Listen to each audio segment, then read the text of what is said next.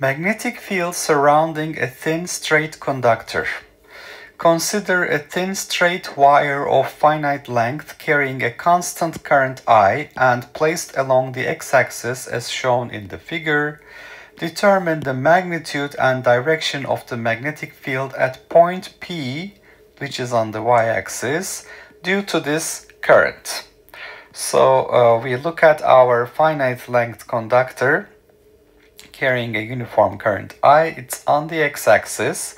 So we're interested in the magnetic field at point P, which is at a distance A from the center. And we can see that because this is the origin here. And we can see that if we take a current element here of length ds, so you can see the radial distance between this current element and point P is r, and the r hat vector, which is the vector, unit vector that points from this current element to point P, makes an angle theta with respect to the x-axis on which we have ds vector. So I hat is on the x-axis, j hat is the unit vector on the y-axis, and then we have z hat coming out of the page. Now let's write Biot-Savart law. Biot-Savart law says the magnetic field due to this current element will be mu 0 I over 4 pi ds, the length vector, crossed with r hat divided by r square. Now we need to know the angle between the ds vector and r hat vector. So that's the angle I called theta here. And you can see that this angle theta is related to the angle gamma with respect to the y-axis because theta is 90 minus gamma. So when we do the cross product, we will need sine of the angle between ds vector and r hat vector. So sine theta is sine 90 minus gamma, which is cosine gamma. So we will use cosine of the angle gamma. So this is now mu 0 I over 4 pi. The length of the ds vector is dx because it's on the x-axis. R hat has unit length because it's a unit vector. The angle between them is theta, so it is dx sine theta divided by r square. And this is, if we substitute for sine theta cosine gamma, mu 0 I over 4 pi dx cosine gamma. So this is in k hat direction. So let's check with the right hand rule.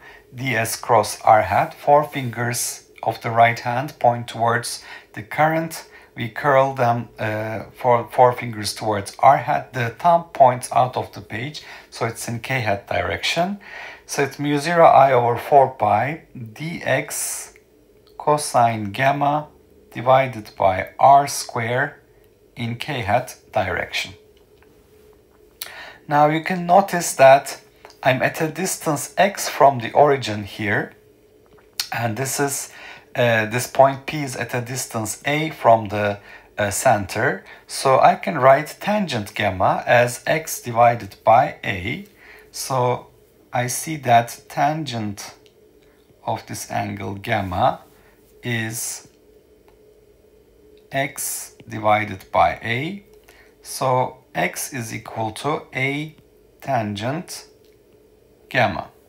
So what is dx then? dx is a secant square gamma d gamma.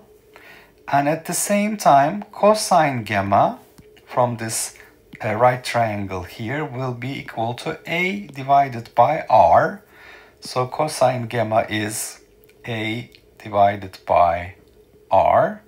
So for r, we can write a divided by cosine gamma. which is a secant gamma. Okay, so let's go back to the magnetic field due to this current element. dB is mu 0 I over 4 pi. Now for dx, we will substitute a secant square gamma d gamma. And then we have cosine gamma. And for r square, we will substitute a square over cosine square or a square secant square gamma. So this is r.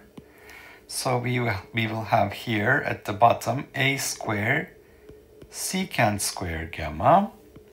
Now you can see that secant square gammas will cancel. And then we will get rid of one of the a's here. And this is in k hat direction once again. So that's going to be mu 0 I over 4 pi a.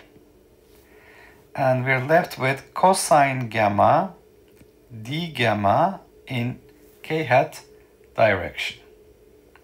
Okay. So if I go from, if this is not at the center, if I go from angle gamma 1 to gamma 2, you can see here, then I can perform this integration. Then I will say that the magnetic field is mu 0 I over 4 pi a. We integrate from angle gamma 1 to gamma 2 cosine gamma d gamma in k hat direction. So the integral of cosine gamma will give us minus sine, it will give us plus sine gamma. So we will have mu 0 I over 4 pi a. Sine gamma evaluated between gamma 1 and gamma 2, which will be sine of gamma 2 minus sine of gamma 1 in k hat direction. But here I should note that I define this as the positive direction for the angle, so that's theta hat direction. So gamma 1 will be a negative angle. So here I note that gamma 1 angle is less than 0 degrees because it's in the clockwise direction.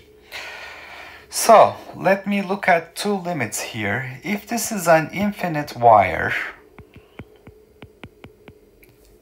what would happen? If this is an infinite wire, I will see that gamma 1 will be minus pi over 2. Because as you can see, as I increase the size of this wire here, gamma 1 is increasing. In the limit it's infinite, it goes to minus pi over 2.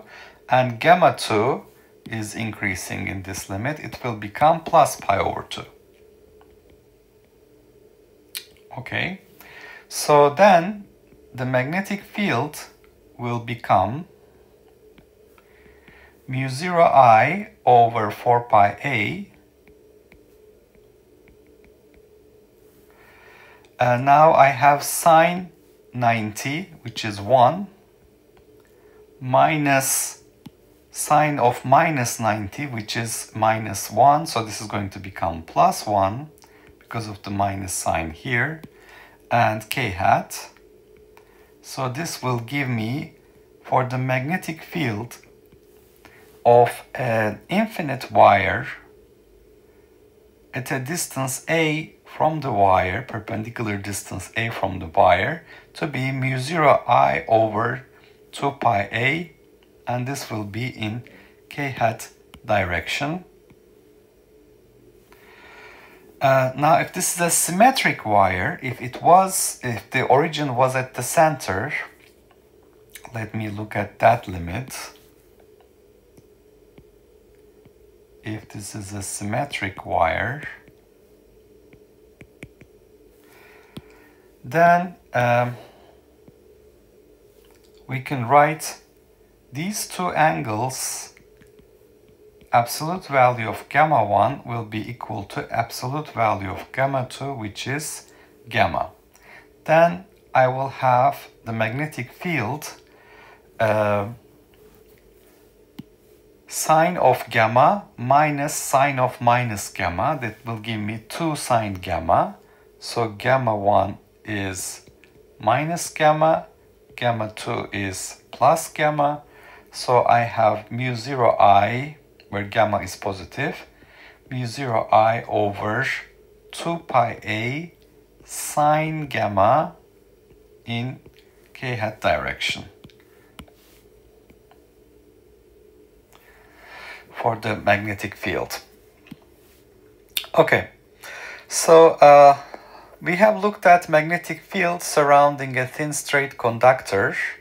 The conductor is placed on the x-axis, so the origin may be in the middle, it may be off the center. We've considered both cases. Now we pick a current element of length ds, and we look at the unit vector between this current element and the point of interest, that's r hat vector, and the angle between r hat and ds we call theta, which is related to the angle gamma with respect to the y-axis of the radial vector between p and pointing from p towards the current element.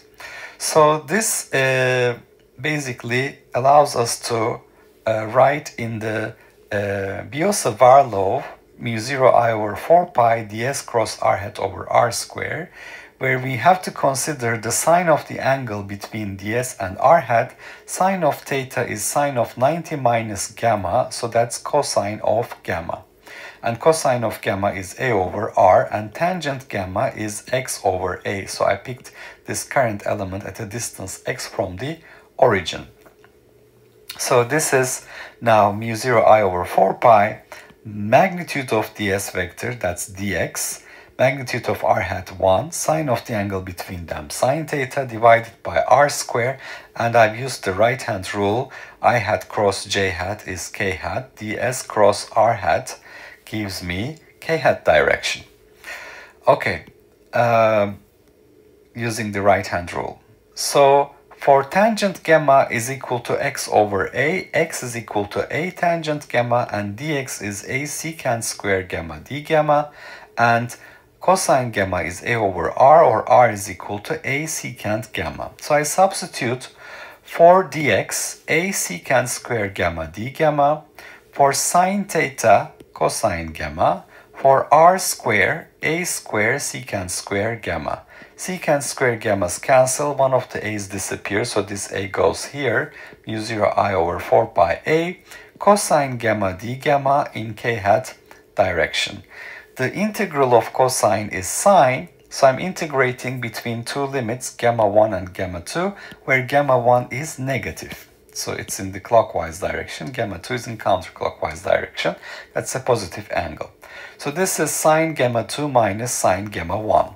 If this is an infinite wire, gamma 1 will be minus pi over 2, gamma 2 will be plus pi over 2. We have mu 0 I over 2 pi a. If gamma 1 is minus gamma, gamma 2 is plus gamma, so we have a symmetric wire. In this case, we will have mu 0 I over 2 pi a sine gamma. Why? Because you will have sine gamma minus sine of minus gamma, which is 2 sine gamma. This will get rid of this 4, make it 2. Mu 0 I over 2 pi a sine gamma k hat will be the final answer in that limit.